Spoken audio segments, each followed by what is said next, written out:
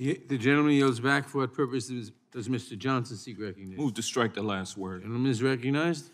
Thank you. I rise in opposition to the amendment. I'll note that last night the Atlanta Braves made a heck of a lot of noise in winning the World Series, but that is outside of the scope of this hearing, as is the supply chain economics and vaccine mandates, mask mandates, critical race theory, abortion, immigration, all of the other hot button issues that my colleagues like to press.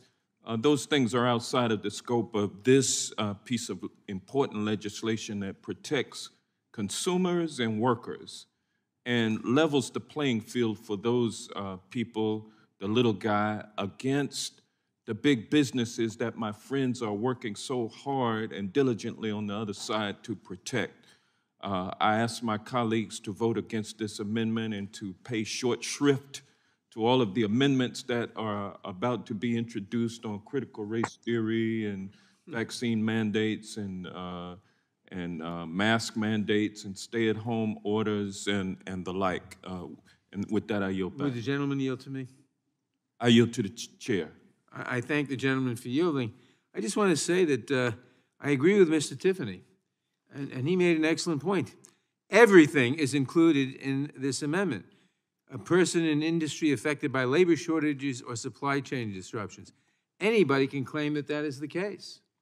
And any industry may have labor shortages at any time, and the supply chain may be disrupted at any time. And if the supply chain is disrupted, it affects every single industry.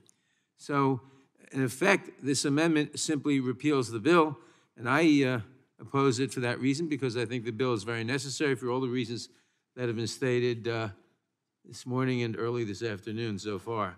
And I yield back to the gentleman. I yield back. For what purpose does Mr. Shabbat seek recognition?